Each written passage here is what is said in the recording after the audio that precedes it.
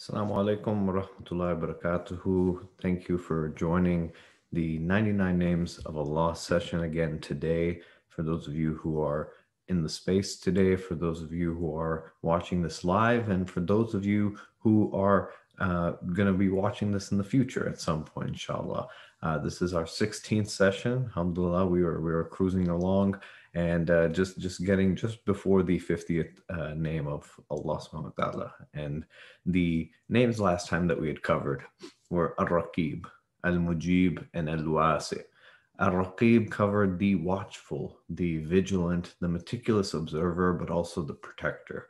Al-Mujib was the one who hears, and also the one who, but more so the one who responds, the one who replies, the one who reciprocates, and the receptive one.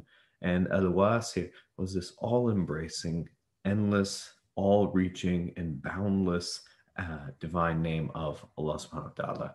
So these names just helped us not only help us feel that not only are we being looked out for, that someone is looking out for us, but that someone is also not just there in the shadows, that someone is there who we can speak out to, who we can ask for help, who we can ask for things, who will respond to us, who we know will respond in some way, shape, or form. And also that there is someone out there, that same entity that is there in an embracing fashion, in a loving fashion, and that will be there when things get overwhelming. So these names help us lift up that we're not alone. At their essence, they lift up that we're not alone, that we have someone that will hear us, someone that is watching out for us, and someone that is there to hold us and to hug us and to really embrace us when the goings do get tough.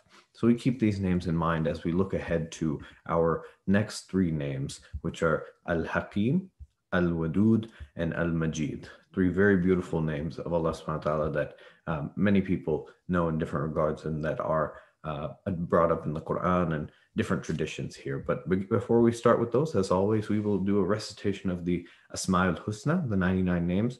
Before I recite, just a quick note that I had come across here that when we recite the divine names, and let them grow out of our heart, and instead of just like we just keep them in a repeat on our ear, again, that's and our minds, that's definitely one entry point, and that's probably the primary entry point. But when we recite these divine names now, we want to let those same seeds be planted in our heart. Let those same seeds plant in our heart, because our heart expands. Our heart expands, and as our heart expands, we've seen here, and our heart softens, it becomes more receptive to the divine. It becomes more receptive to the world around us. So our love, our affection, and our humanity begins to grow when our heart softens and our heart expands. And out of love for Allah, we then learn how to develop a proper kindness, a proper love, and proper care towards the creation. So these names have a very powerful effect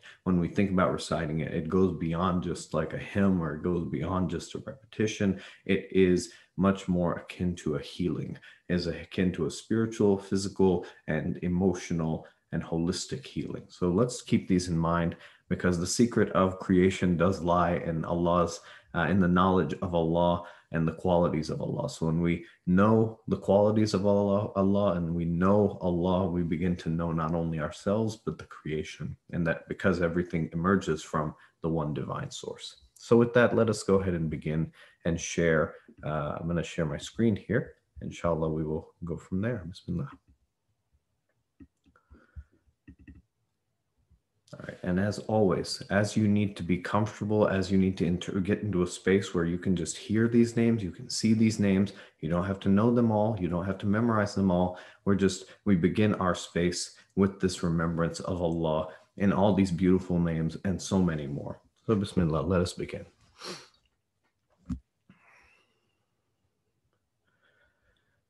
Bismillahir Rahmanir Rahim. هو الله الذي لا إله إلا هو الرحمن الرحيم المالك القدوس السلام المؤمن المهيمن العزيز الجبار المتكبر الخالق البارئ المصور الغفار القهار الوهاب الرزاق الفتاح العليم القابض الباسط الخافض الرافع المعز المذل السميع البصير الحكم العدل اللطيف الخبير الحليم العظيم الغفور الشكور العلي الكبير الحفيظ المقيت الحسيب الجليل الكريم الرقيب المجيب الواسع الحكيم الودود المجيد الباعث الشهيد الحق الوكيل القوي المتين الولي الحميد المحسي مبدي المعيد المحيي المميت الحي القيوم الواجد الماجد الواحد الأحد الصمد القادر المقتدر المقدم المؤخر الأول الآخر الظاهر الباطن الوالي المتعالي البر التواب المنتقم العفو الرؤوف مالك الملك ذو الجلال والإكرام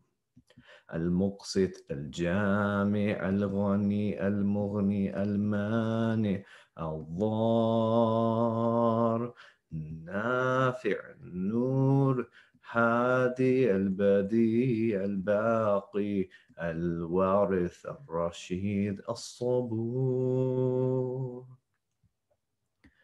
So we begin in these divine names, and today, as I mentioned, alhamdulillah, we'll be covering three very beautiful names: Al Hakeem, Al Wudood, and Al Majeed. Al Hakeem being the all wise, Al Wudood being the one who loves unconditionally, the endlessly loving, and Al Majeed, which is the glorious, the magnificent, and the celebrated and the gracious. So let us begin, inshallah. Al Hakim. Al Hakim, as I mentioned, is the all wise, the source of all wisdom. So, anytime we see these names of Allah as the most just, the most merciful, the most wise, any of these names, we also understand that to be the source of those things, that these streams of different attributes, they have a common source, and that Allah is not only the most wise, but from Allah comes wisdom. From Allah comes justice. From Allah comes love. From Allah comes mercy. So we identify the source there, and we don't just put it on a hierarchy that, oh, we're not that wise and Allah is the most wise. It's like, no, you have access to becoming more wise because Allah is that fountainhead of giving these attributes. And so the root of this name is shared with another one that we've covered, Al-Hakam, which was the judge. And that root, in addition to the meanings that carried along with that of justice, of impartiality, of being able to have a clear mind and distinguish between different things and different matters, this root also has that connotation of wisdom, has that connotation of a sage presence, has a connotation of intelligence and intellect. And wisdom, as we know, just from our human interactions and our human knowledge, that it carries so much more significance than we might be willing to lend it. When we think about someone who's wise or practices wisdom or carries it, this wisdom that they practice, it carries a love and a unity in their heart and their spirit. And so there's something different about them, someone who's truly wise. And what happens is it reflects in their actions, it reflects in their words, especially in their words, because we'll find these like quotes a dime a dozen on Google from sage folk who have come in the past. But just to really think about not only knowing how, but how the state of the creation is, like, being able to know beyond what is really just on the superficial. People who are wise really are able to assess a situation holistically, and they're able to then make a accurate assessment of at least what is going on, and a very a very cautionary assessment. But most importantly, in this process, they holistically know about the things that they are being wise about or have to arbitrate between or whatever it may be. But it's not just for humans, it's also for all of creation. So they're mindful in that aspect. And Al-Hakim is that practice of wisdom, the capacity to attain wisdom on a practical level, just on a very practical level. And this is the wisdom that we express every day in our lives, in our daily acts, in our behavior, and in our interactions. So it's a very personal type of wisdom. So when we think of Allah as Al-Hakim, we think the all-wise, and we sometimes think of an over transcendent God that is just all-wise and we know nothing. But it's actually a much more intimate aspect than that. It is a type of wisdom that is much more personal. It's a type of wisdom that we have access to as well, that we have access to these sparks. So it's not just, this hierarchy and inaccessibility in between that. There's actually much more that's there. And when paired with other names, some of the names that are paired in the Quran with Al-Hakim, you have like Al-Aziz, you have Al-Alim. These different words help then denote a different connotation. Like Al-Alim, which was the all-knowing. You have intellectual, reflective knowledge combined with wisdom. So you have this even more sage wisdom, but it's powered by this intellect. And you have with Al-Aziz, you have the powerful, but you combine power and capacity for wisdom. So you see that when they're mentioned in the Quran together, you see how much more expansive these get, but how they're also paired together. You have power paired with wisdom. You have knowledge paired with wisdom, because so many times when we see these outlets for power, or they see these outlets as tools for us to get ahead, or things that we measure ourselves by. How educated are we? How powerful are we? But Allah shows that those are just in conversation with, in combination with wisdom, that a proper way of bringing both of those, they bring about that. But you can obviously abuse one and not the other. But Allah shows in this example that with these things also comes that balance with wisdom, because you know what to do with these things. And so wisdom is really indicative for those people who deal with things in an appropriate manner, and they see things for as they are and for what's really behind maybe the outward. And so the decisions and actions that stem from wisdom as opposed are more cautionary than those that are impulses, or just these vain desires, or they're just from our carnal passions, or whatever it might be. It just might be an impulsive decision. These actions speak for themselves, the ones that stem for wisdom, because they understand that they understand our own personal shortcomings as well, as opposed to just imposing something that we think something should be. They're able to evaluate it. And this is a wisdom, again, that I speak of, that is a divine wisdom. Obviously in our human world, even those who are wise, they do have their own flaws. That's absolutely true. And this is kind of lifting up that peak of wisdom. We have that peak of wisdom that we find not just in the Prophet ﷺ, but in Allah's example here, in the sense there's that pure wisdom, but we see sparks of it in some people throughout history. And so this isn't to say that we use one of these and we measure every single person who's technically deemed wise, because sometimes we may come out disappointed. But this is to lift up that pure, refined wisdom that is there. And so wisdom really is an act of beauty. It's an act of sensitivity, and it's an act of truth. It's an act of truth that brings about peace, comfort, harmony, and relation and connection. Wisdom is really to cultivate sensitivity in our thoughts, cultivate sensitivity in our words and deeds on that level of perception and expression. And it helps liberate our consciousness from those clutches of negativity and just ill thoughts, and all the negative things that we might have either about ourselves or the world, or suspicions that we may have here and there. It helps us to clear that slate. And when you understand human nature, and to meet it with sensitivity really means that we've elevated ourselves and others to really higher spheres of beings, because we're going past the corporeal. we're going past the physical. We're lifting up other people, and then in the process, we are lifting up ourselves. So when we open ourselves to wisdom, we open ourselves to a whole new world. We move from that I-centered complex that we might develop and the limitation of just seeing ourselves to then seeing ourselves as a part of something greater, and seeing the holy and seeing the divine and seeing the human in the world around us, in both the human creation and the non-human creation. And so we know human nature is complex. We know human nature involves many wounds. It involves many different signs, many wounds for us personally, but also it's a very wounded world we live in. And when we take on this wisdom, when we aspire towards it, we find that wisdom helps lead people to the right place at the right time, with the right words and the right deeds, in harmony with the divine and in connection with the divine, not in separation. So as we conclude with Al-Hakeem here, we find that this name doesn't only bring forth wisdom, but that which comes from wisdom. When you're wise, you then have things that come and cascade afterwards. Things like truth, things like being subtle, things like being patient. All these things come with, when you think of someone who is wise, when you think of the added attributes of things, something that comes with wisdom, you think of these things as well. So wisdom is that first step, and it opens up the door for not just a whole encompassing knowledge, but proper, just way of dealing with things. So many things come from that wisdom. And people who carry this really can show that right path in times of doubt, in times of indecision, and in times of confusion,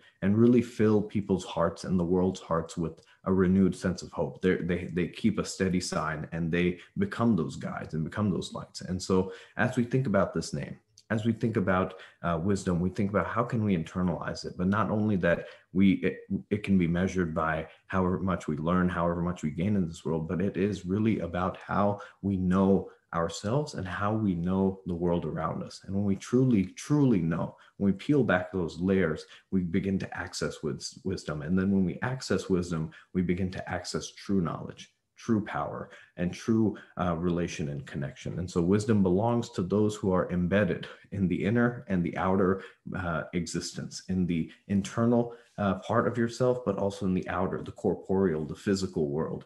And it comprises that conscious and acquired knowledge, and it helps at the end of the day strive for balance. So we keep this name in mind as we go into this next name, which covers a beautiful aspect of Allah. Al-Wudood.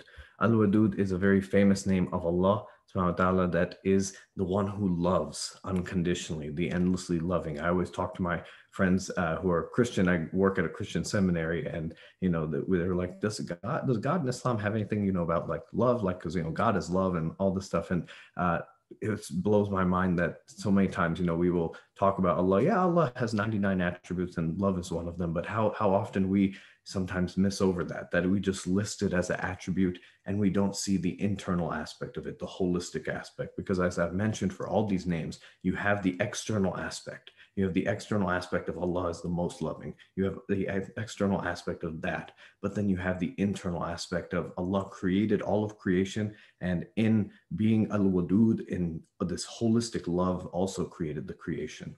And so there's a deep type of love that is there, which we oftentimes just brush over with the four-letter word. And there's so much more that's there.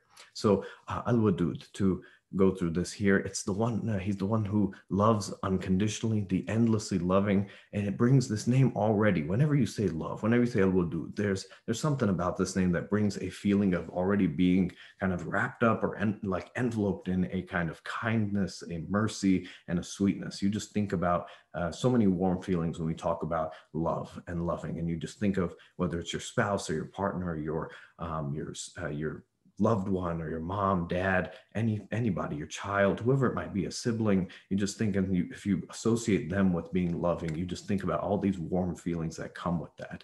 And it's this intimate, divine love in the heart. Oftentimes we get our love confused in our personal society, our context, that we will just think love is the superficial, the thing that's on the outside. But this is a love that is really inside and loves you for who you are, what you'll look like on any day, pandemic, no pandemic, anything like that, and really get at your heart. And so this love of Al-Wadud brings about a holistic love expressed through all different kinds of mediums, not just the physical intimacy, not just the outward, but a true inward that you begin to love someone.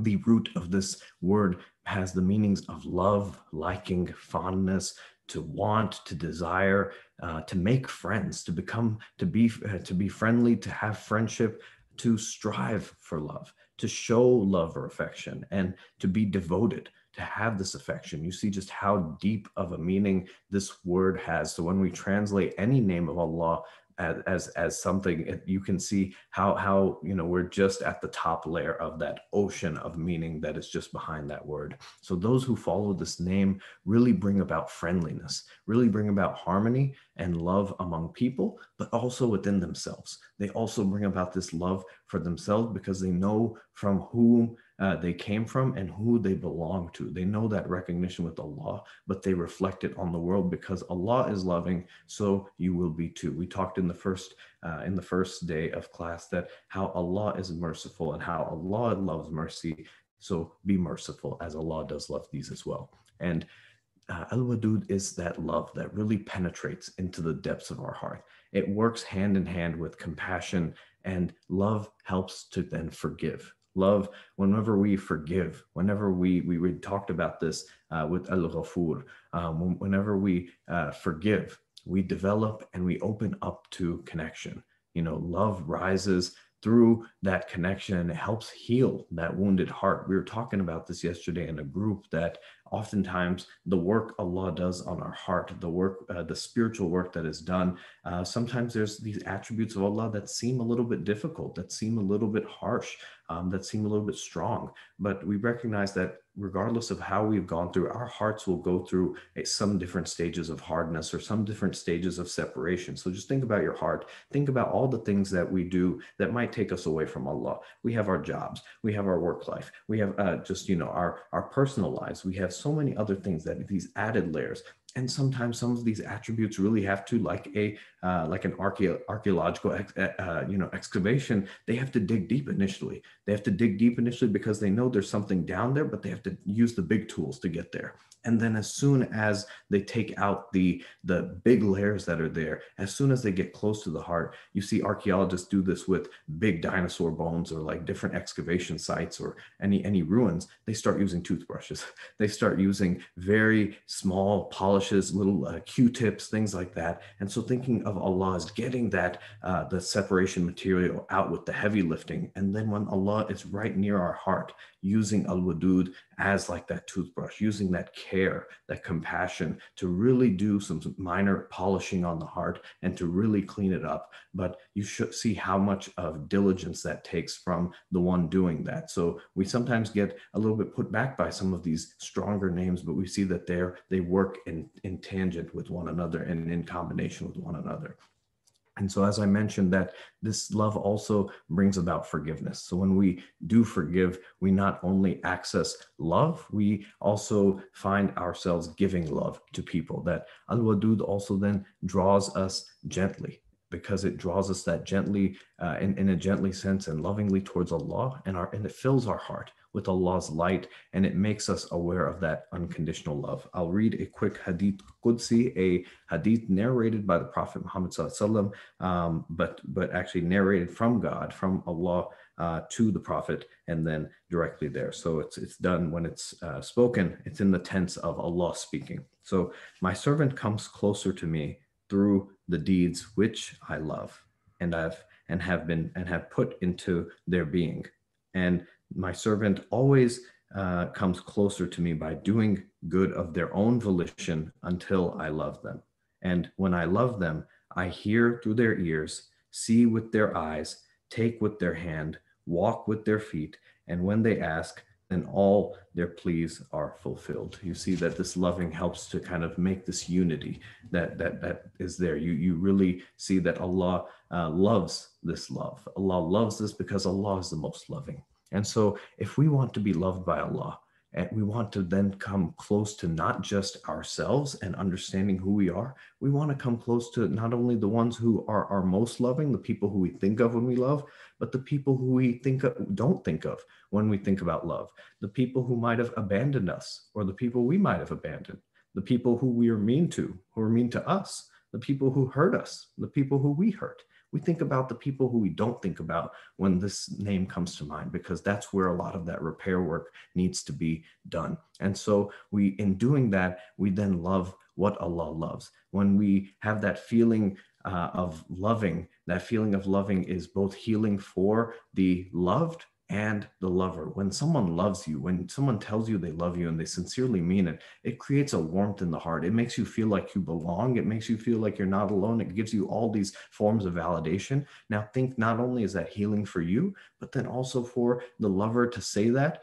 and for someone to respond back. Our society here makes a comedy of, I'm going to tell this person I love you, and then that person might just be like, oh, thanks. So it's just like, they just shoot off and say something else. But just reflecting in that affirmation, if someone gives you that effort, saying I love you to someone is a sense of trust, it's a sense of amana that you're giving. And if someone rejects that, it hurts somebody. But when it's accepted, not only does it make the person who receives it feel good, but it makes the person who gives it, who puts in that effort to say it, it makes them feel so much more better, because it's like, oh my gosh, this person actually shares that feeling.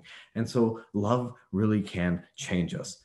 Allah, Al-Wudood, really gives us strength and clarity to make love stronger, that we might love boldly, and we continue to love boldly. And so as we close out with this name, we want to lift up meanings of walking the path of love. That this walking the path of love really means to start on a journey to ourselves first and foremost. It's the path of Allah that are manifold. They're manifold. They're all in so many different ways, shape, or form. But the shortest and simplest one is by starting to love ourselves, by serving others, helping others, loving others, and not harming others, and ultimately forgiving others. Because forgiveness dwells from a type of love.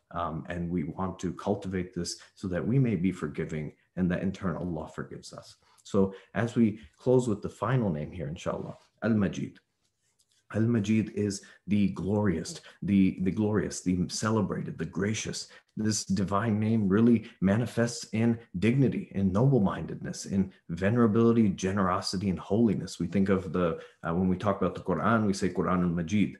That's just glorious. It's just something beyond what we can define in words here. But the roots of this word have meanings of being glorious, being praised, glorifying, celebrating, illustrious, exalted, admirable, excellent. You get the point. This name, when it penetrates us, it really allows us to experience so many different emotions, from silence and amazement, sobriety, ecstasy, dumbfoundedness, enthusiasm, because it's just so we're awestruck. It's an overwhelming life force. Al-Majeed is an amazement at the unfathomable, a glorious divine power. Just imagine yourself maybe the first time you ever saw like the Milky Way, or the first time you see like something on like Discovery Channel or whatever it might be, that you see like the entire stars. You see like the Mars rover. You see all these different things. Like you're just like at some point by whatever it might be. It might not be the stars. It may be something more on this earth, but you are just taken aback. Some people see a human in terms of just like in its embryonic stages, and it's just growing, and it's just like, wow, like you just at that moment you're just in amazement. That feeling is what that brings. And so this the Quran even mentions this in Surah Hud, when the wife of Abraham is told that you will be expecting a child, and she's already she receives the news like, hey, I'm like 90 years old, like how am I going to have a kid? But she says in response here, or it's actually the messengers respond to her, when she says that would be a strange thing. They say that verily ever to be praised, sublime and is Allah, and glorious is He. That they have this concept of Hamidun Majeed, that you have this concept that Allah is Majeed, that He can do those amazing things. He can do these spectacles that are there. And so Al-Majeed really brings into our life gifts that amaze, gifts that astonish and confuse us and allow a burst of bliss to emerge from our heart. So gifts on the outside, but also gives us a creative inspiration of what we can do. So when we experience this, it flows deep. We flow deep into that gratitude of praise. And this quality really helps us to become more generous, become more magnanimous and giving, become more kind and brave, and having more attentiveness to the world around us and being more ready to jump for doing what is right. So Al-Majeed helps those who have become stuck in the material world, which I assume is all of us, become stuck in the material world, and sometimes we lose sense of joy, lose sense of amazement. You can hear this by so many people that are just like, I've had this job for X amount of years, I've achieved this much wealth, I'm not happy. Like I'm just like I'm doing a good thing like financially or according to the world, but I'm just not happy. And Al-Majeed helps then activate something else, helps give a renewed spark. And when we can feel the wonders of this world and the universe and ourselves, we break out from this separation and we open the connection to the divine. So we go beyond just like being stuck and starstruck and like, oh my God, awestruck. We begin to access the divine as well, that we know that there's a creator behind this. We don't just say, oh wow, what a sky. Oh wow, what about this? Like we draw that connection to where it came from. We give the credit where it's due. And the beauty of this world, the beauty of allowing us to see that in this world is its diversity. It's the existence of these opposites and differences, multiple colors, multiple perspectives, all these things, something that is very difficult to reconcile with, especially in our time and age now when we have such a polarized society. But amid this diversity, amid these opposites, Allah becomes known. When you come to know the exact opposite of you, when you come to know that which you deem the least of you or most separated from you, you begin to bridge a stronger connection to Allah. You develop appreciation, gratitude, humility, and carrying this name finally is carrying this name, our spiritual capacities and our perceptions deepen, our self-control increases, it brings relief and comfort, and it helps us remind ourselves that we are connected to Allah, and Allah is one that can do the most amazing things. So inshallah, we close with that, but we'll do our dhikr and as the closing, and inshallah we will wrap up there. But let us go ahead and start here for the sake of time. Bismillah. La ilaha illallah, la ilaha illallah, la ilaha illallah, Allah, Allah, Allah. La ilaha illallah, la ilaha illallah, la ilaha illallah, Allah, Allah, Allah. La ilaha illallah, la ilaha illallah, la ilaha illallah, Allah, Allah, Allah. And we repeat these names 3 times each.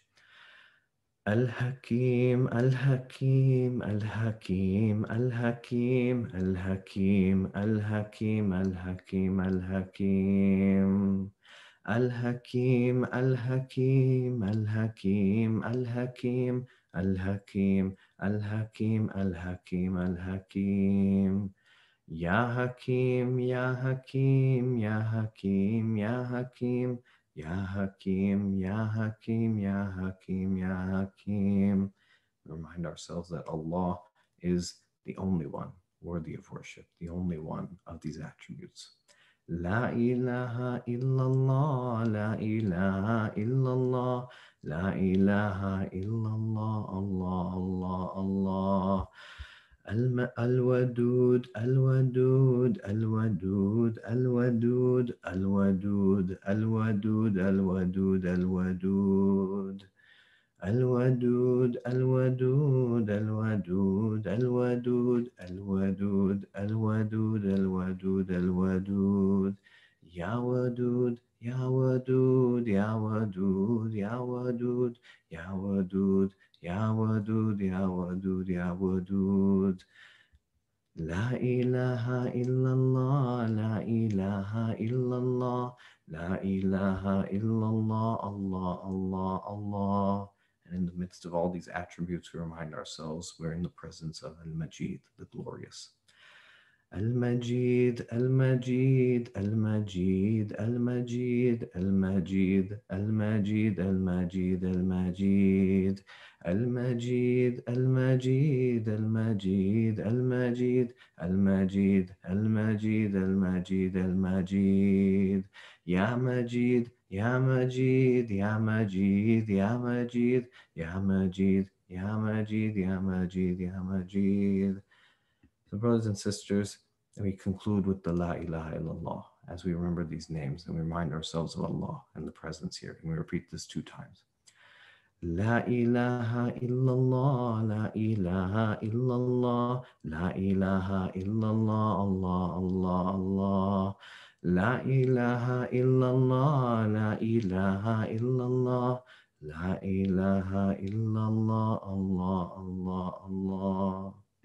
So go and remember these names. Remember Allah as the loving. Remember Allah as the all-wise. Remember Allah as the glorious. But remember that Allah created us and created the creation with these divine sparks. And these aren't things that are alienable to you. These are things that are a part of you. We just need to do the hard work to find them. Jazakallah khair for coming, especially on our earlier start. Inshallah, we'll see you tomorrow. Assalamu alaikum wa rahmatullahi wa barakatuhu.